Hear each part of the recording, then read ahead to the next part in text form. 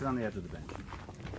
Before you take them down underneath the bar, they need to learn exactly what we were just talking about, shoulder blade retraction.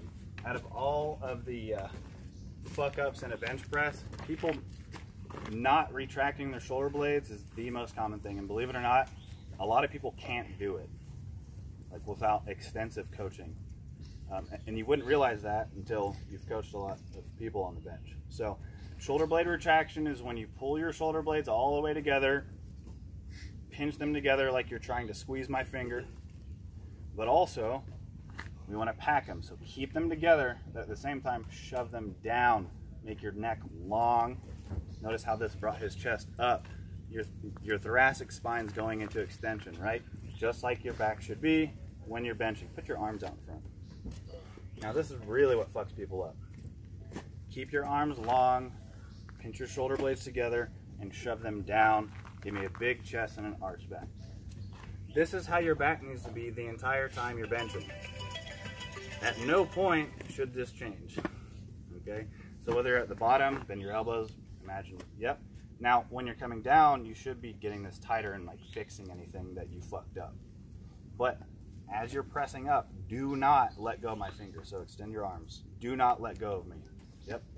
You got a little bit loose, but that's normal. That's okay. Most people just completely open up and they can't keep this tight. I do not understand it, but it happens more often than you think, okay? So we keep this here. Chest is always rising, always. Okay, so let's lay down.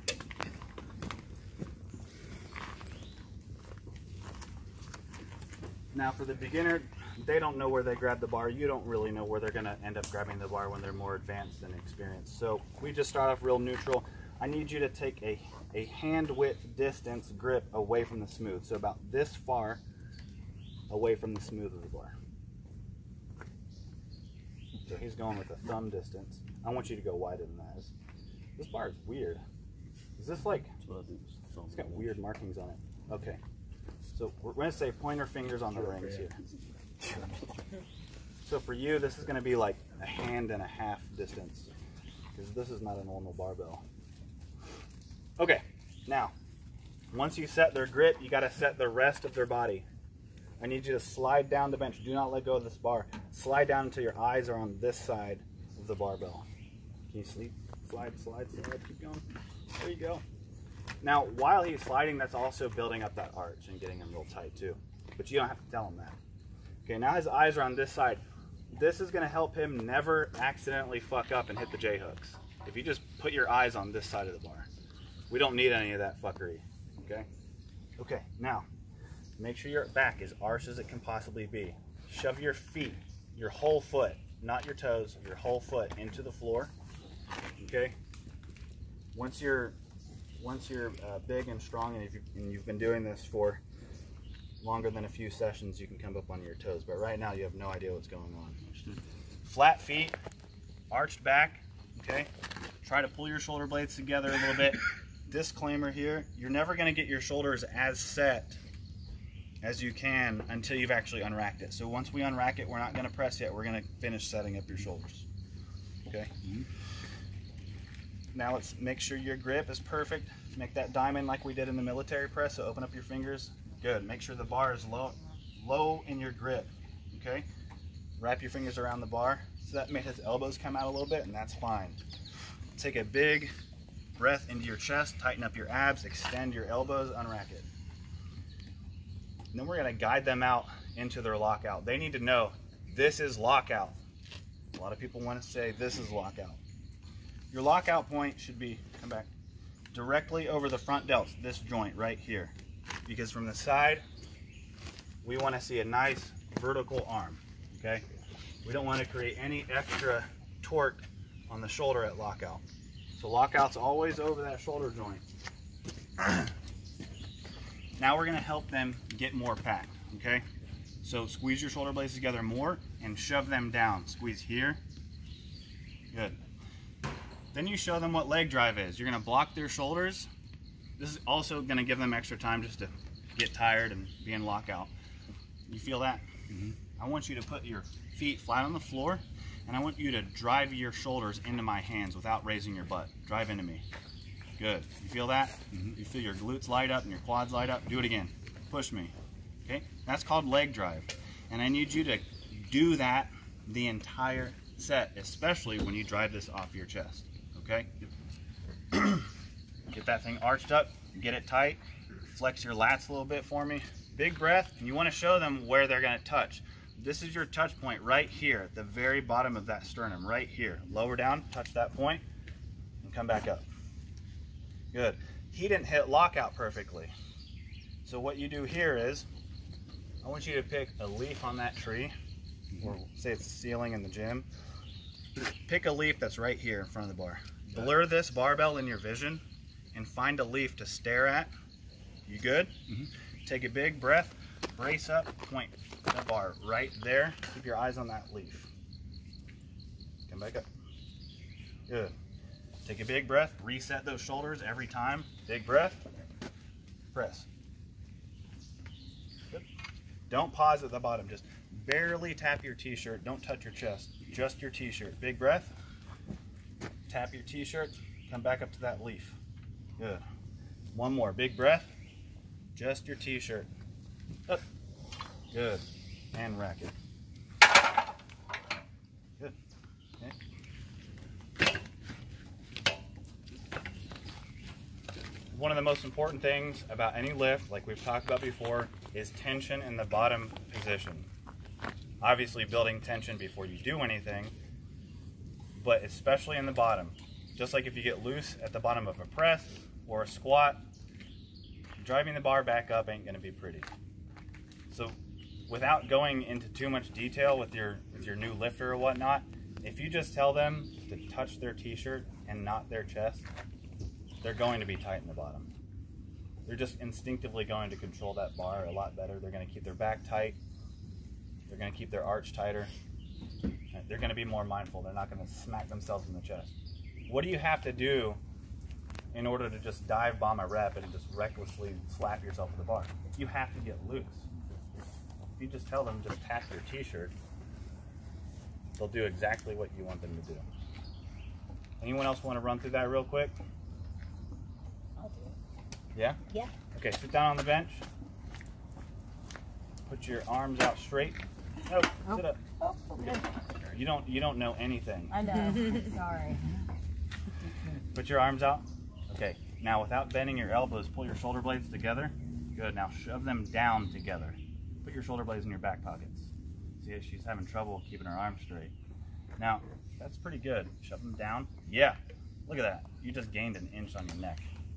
Okay, that's good. So notice back is arched, chest is up, shoulder blades are down, squeeze your lats. Good. You want to keep this happening the whole time you're benching. Okay? All right, just lay down. You're going to take your grip on the bar about one hand distance away from the smooth. Here. So let's grab it at the smooth. Okay, now look at where your hands leave off. I want you to put your hands here. So come out. Boom. Okay. Okay. Open up your hands. Point your thumbs down. So remember when we do this, thumbs down, make a diamond. Okay. Put your palm on it. Remember that's getting the bar low in your grip. Okay. Now, can you put your feet flat? Yes, you can. Maybe a little. Okay, feet are flat. Back is arched, but your eyes are like a mile away from the bar. I just want them slightly in front, so slide this way. Good, that's good. Yeah, that's gonna make it easier for you to unrack. You don't wanna have to unrack it from back here. Yeah. Feet flat, back arched. Try to pack your shoulders, but know that you can't fully set them up until you've unracked. Okay. Okay? Shove the base of your palms into the barbell. Tight grip. Okay, here's what you're gonna do. You're gonna get braced because this weighs 500 pounds. So you have to brace. Take a big breath into your abs, big chest, and brace this off the rack. Good. Now, we're gonna move it into your lockout point, which is more forward than you think it is. Remember, it's directly over your front delts. Okay, get those wrists straight. There. Good. Make sure this is tight. Make sure your feet are shoved into the floor. Show me some leg drive. Push into my hands. Not with your shoulders. Pack your shoulders. Pack your shoulders first. Set that back up. Get this tight. Now use your legs. Push the ground away from you into me. There you go. Keep these tight. Push. Good. Okay. I need you to have that sort of forward or backward sliding intention. I don't want you to slide down the bench, but driving in that direction. Okay. Now, are you as tight as you can be here? Are you as arched as you can be? Is your grip as tight as it can be? I think so. Here's your touchdown point. Okay? Big breath, big chest, tap your tank top right there. Up. Good. Now, let's get your bar path straighter. And the way you're going to get that bar path straighter is finding somewhere to look. So blur the bar in your vision and find a leaf that's right where my finger is. Okay. Stare at that. Okay? Pack your shoulders, press. Now, I want you to come down slower. Okay. I don't care how fast you press this, I'm not impressed. Hold on. Right here. I want you to lower down slow when I say go, so you can let go of your air. Okay. You're going to touch right here. Just barely touch the fabric of your tank top. So I need control on the way down. Big breath. Light tap. Good. And instantly better control, right? Good. Now so sweaty. Yeah. So I know that was about an hour, hour 15, hour and a half. And we just barely scratched the surface on all these lifts. We could talk about each one of these lifts and all their nuanced little cues and errors and blah, blah, blah, blah, blah for 4 hours apiece. So I don't know exactly what the schedule is later on. But a pretty good amount of time at like 1:30, so when we come back over here, for those who can be testing their 1 reps, that's just the people who are testing who already passed the run. We're going to run them through all their 1 reps real quick, and then however many people want to lift, we'll split it up between here and the Thunderdome, and we'll probably do like 2 lifts out there and 2 lifts out here and give people the option of where they want to be, and then we can probably, just get jacked for like an hour and a half. Cool. Any bench press questions before we break? You're making my job easy. The foot placement, you're saying that's going to depend on their their growth as a lifter and what's going to fit for them. But a lot of these things that we won't ever do, but yeah. Yeah, I don't know, just direction for like finding out what's going to work for you. I want the foot placement that allows me to have stability, but also really good leg drive. So I want that directional drive. I don't just want pressure on the ground to stabilize me, because I can get that and leg drive at the same time. A lot of people's leg drive is just sterile and dead. It's just down. I want down and forward, because if I can transfer some force into that bar, then my bar is going to move faster and I can move more weight. Have you ever seen those power lifters who actually bring it down and like bend their fucking rib cage and then buck it back up? You seen that? Their leg drive has to be this way. They're using their whole body to bench. They're benching like it's a full contact sport, which it is at that point. I'd say in a very general, broad way, to make your bench the strongest it can possibly be, just like all the other lifts, use as much of your body as you can. Stop making this about your chest. Stop making it about your arms. Stop making it about your upper body. It's a full body lift, just like the standing press is, just like the deadlift and the squat are. So your foot placement needs to be set, in my opinion, where you can get the best directional leg drive. So I would say that I don't get very good directional leg drive like this. I just stub my toe. But if I'm out here and my heels are more underneath my knees than underneath my butt, then I can actually feel that push backwards. Again, that backwards push gets transferred into the bar. I don't want to co-opt you too much there, but like one of the worst things that you'll see dudes do on the bench, and one of the reasons why once the bench gets heavy, you always see guys' asses come off the bench, which is an automatic fucking no lift, and you're screwing up because they get a weird foot placement on it, and so instead of driving towards the top, towards your head, they just pick up, and they put the hip up into it to turn it into a decline press, because you have more power this way than you do this way.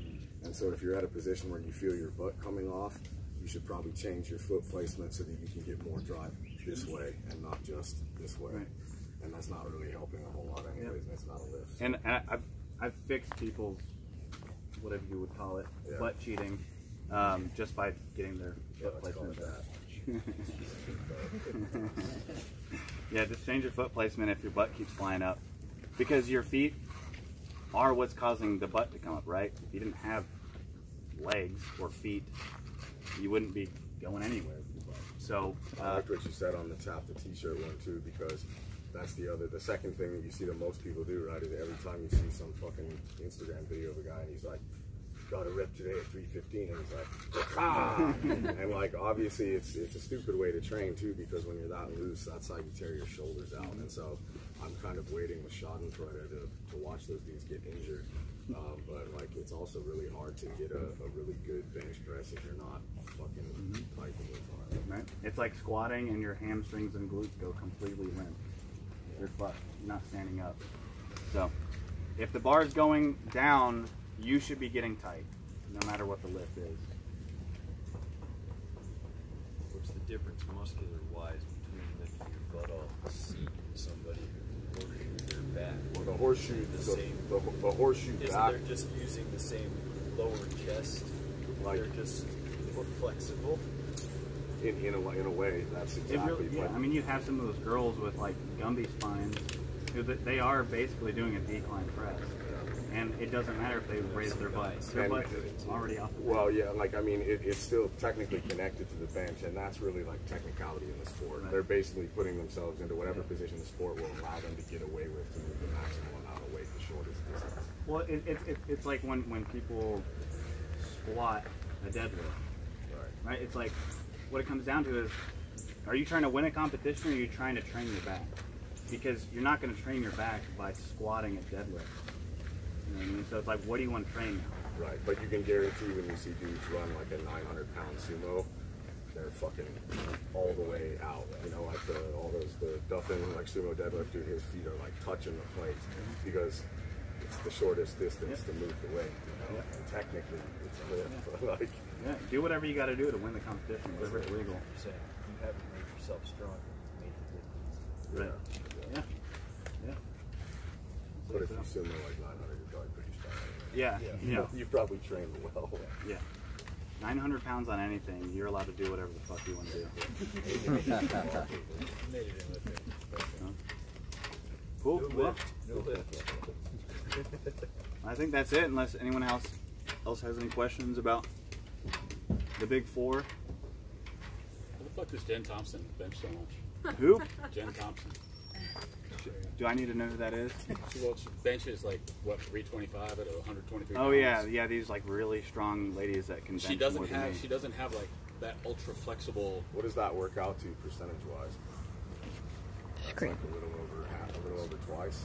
Yeah, like twice your body weight. She's all tits. It's just. It's like I swear she's got alien DNA. I bench way over twice my body weight. I just thought it was normal. Like, with time and effort. Just blame it on genetics. Yeah, she's a reptile. She's probably done. A freak. She's Anyone probably who's stronger than you, Chris. You just be like, genetic freak. It's probably drugs and genetics. But you know, there is something to say for just the amount of reps you put into anything. Yeah. Like people who are better at reading than you, they read more than you. You know, people are better than cooking than you, they have more cooking reps. You know, it's just reps, reps, reps. Genetic freak and steroids.